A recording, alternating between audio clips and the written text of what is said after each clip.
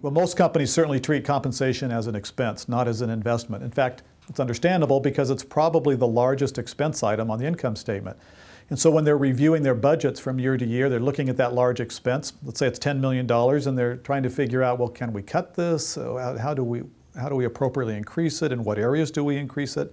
But if they were thinking about it as an investment, the discussion might actually be more meaningful and more interesting. Imagine you had that $10 million invested somewhere in the market.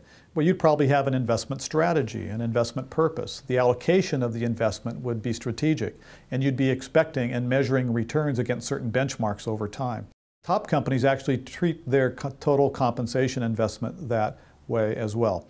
They total up the total value of their investment in their people, and at the end of the year, they have effective ways of measuring the returns on that investment. They separate the financial capital from the human capital. And as a result, they're able to report to their shareholders what the true return was on their productivity gains for their employees during that year. That's an effective way of using your total compensation investment.